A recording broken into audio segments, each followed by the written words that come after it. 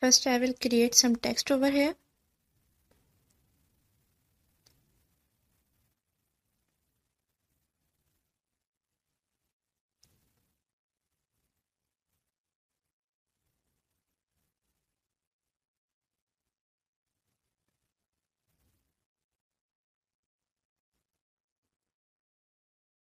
Change its font. Then press Ctrl or Command Shift O on the keyboard to make outlines. After that, I will go to Effects, 3D and Extrude. Then change its values, 20, -25 and 0. Then set the extrude depth to 400 and hit OK. Then go to Object and Expand Appearance.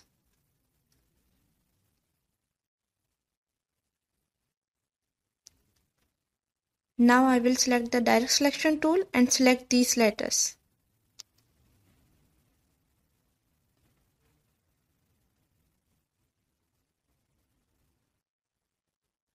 Press Ctrl X to cut and Ctrl F to paste them in front. After that, I will select the shadows and apply gradient on it.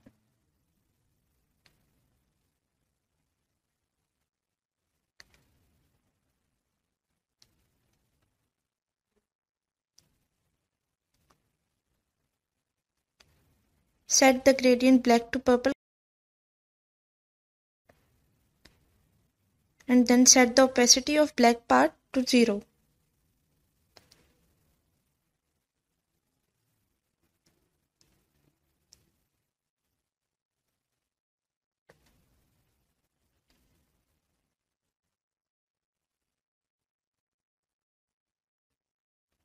So this is how you can easily create text in space in Illustrator. I hope you guys like it. Don't forget to like and share.